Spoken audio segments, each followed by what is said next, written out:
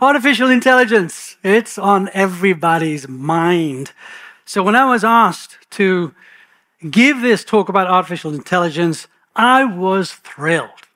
But I was genuinely conflicted. On the one hand, do I lean into the doom and gloom of AI, where AI disrupts everything, causes the loss of millions of jobs, and do my best to explain the environmental and ecological impact of this energy-hungry technology? Or do I take on the techno-optimist talking points, where, yeah, AI disrupts everything, but it also creates millions of new jobs, and believe it or not, AI will figure out the environmental and ecological impact of this energy-hungry technology. The thing is, I believe both may be true. But what I'm learning as the founder of AI Coachella Valley and the publisher of the Pledge for Responsible AI is that the real danger isn't just job loss or energy use. The real danger is this habit I'm seeing forming all around me with my fellow humans as they interact with AI. This habit of unthinking. The silent surrender of human agency, creativity, memory, and ideas to AI. The good news, there is an antidote for unthinking. In researching this topic, I discovered several neuroscientists and cognitive experts pointing to 4 uniquely human traits that machines can never have: nostalgia, gratitude, curiosity, and imagination. These are your superpowers against the unthinking. So, in the spirit of today's talk, let's tap into that very first of those superpowers, nostalgia. And please, cast your mind back a bit and time travel with me back to about 40 years ago. And let's talk about AI, Skynet, and how humans are losing the battle for critical thinking.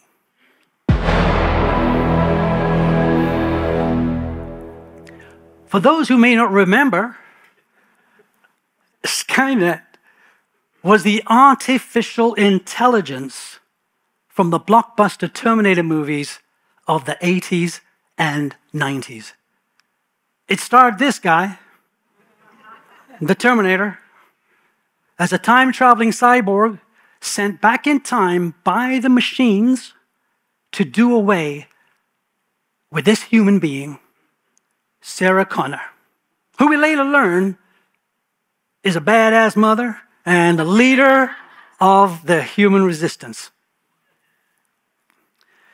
The premise of the film, stick with me on this one, okay?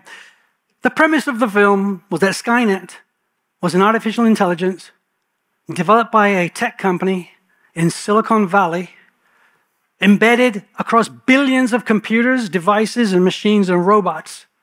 Suddenly, one day, becomes self-aware, that's Judgment Day, and decides, we don't need humans. Watching it in the theater back in the day was a lot of fun.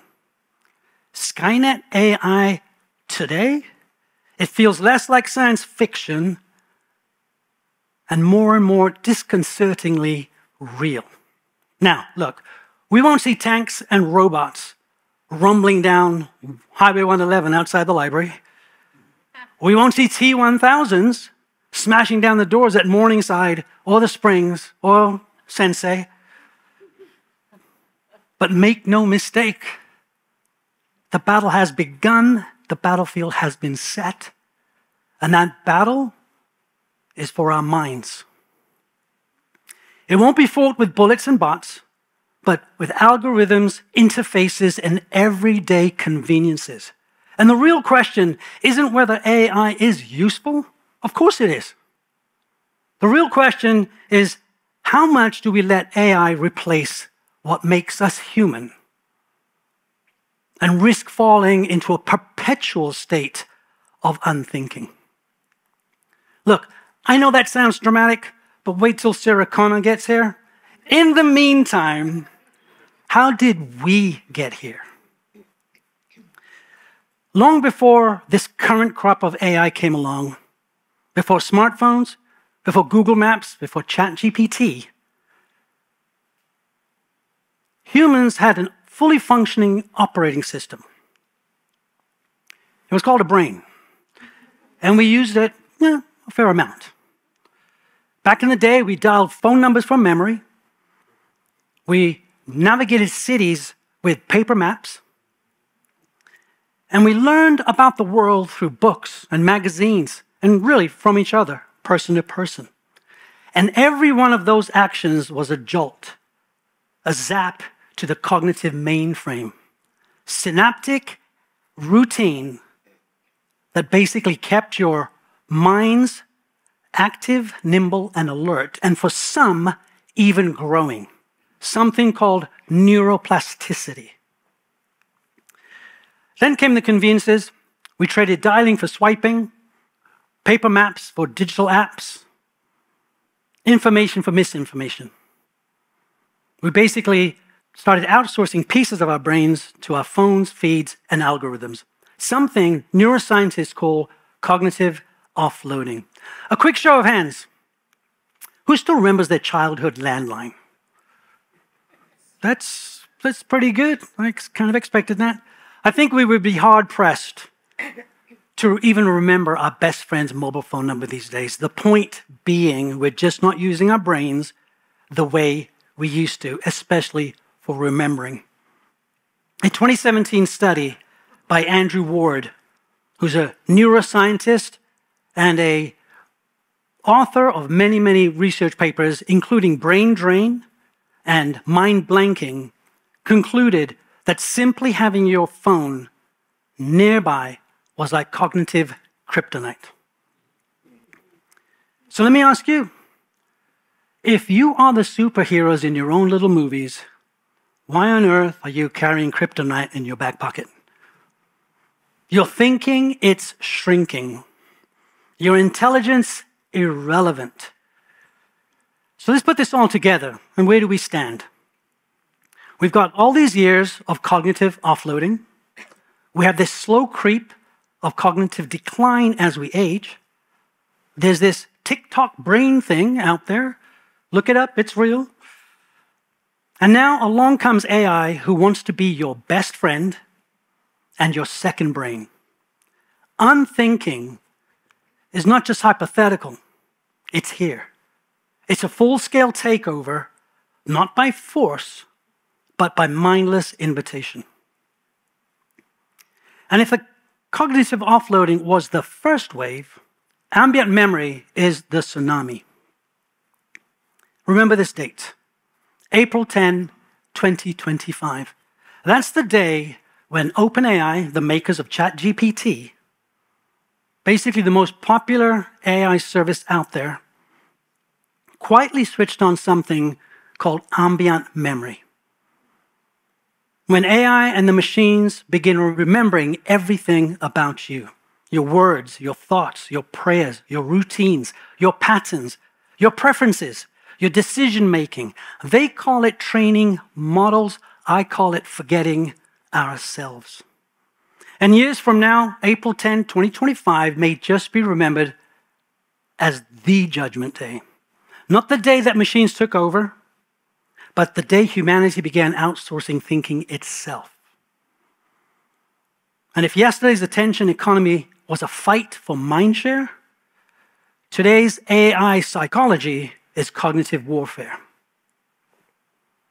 So, how do we even fight back? How do we even put up resistance?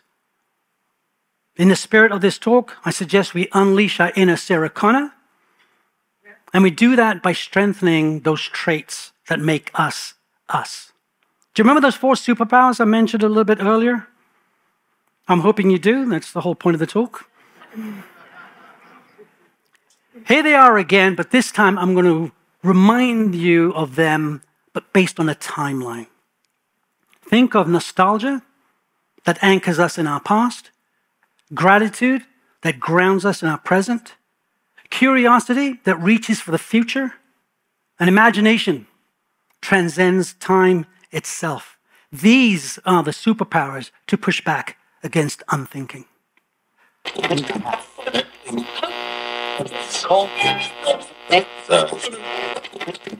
Singh. Jesus, Singh. 15 minutes talking about these damn machines, and you're still feeding me. I'm holed up. I don't have much time. Future, past, what does it matter? We messed up. We gave it all away. Ideas, creativity, thinking itself. And now they own it. They don't need your weapons. They only need your mind. And most of you just handed it over. No bombs, no bullets, just surrender. The unthinking. You got nieces, Singh? Nephews? And you, out there, you got kids? Grandkids? What world are you leaving them? You're letting the machines write their future. Maybe those human superpowers, they're all you got. Then you better use them. Fight with them. Every time AI thinks for you, resist. Every prompt, every shortcut, resist.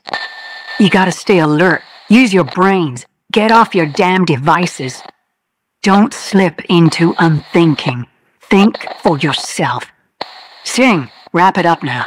Today is Judgment Day. There is a scene towards the end of Terminator 2 where Sarah Connor, who we just heard from, carves 2 words into a wooden table. No fate. We later learn this is shorthand for something even bigger. Future has not been written. There is no fate but what we make for ourselves. So maybe it's time right now for you to carve your analog fate into the digital future. A future where AI will be everywhere. A future where AI is steering, shaping, redirecting your attention. A future where AI is rescripting your realities with invisible algorithms. But every time you reach for those 4 superpowers, nostalgia, gratitude, curiosity, and imagination, you fire up something within that no algorithm can touch. And if you really want to resist and delay this unthinking, here's a simple cheat code that I want you to take with you when you leave the library today. Rename your AI. They are not your friends. They are not your companions. They are not your allies. They are ones and zeros. They are machines and algorithms, extractive data miners with a clever name, AI. And so when AI offers to think for you, or remember for you, or create for you, just stop. Just pause. Invoke your Sarah Connor spirit and think for yourself. Resist falling into this habit of unthinking. Because every act of resistance is your declaration that my memories are my own, my thoughts are my own, my ideas and imagination are my own, and I will resist. Thank you.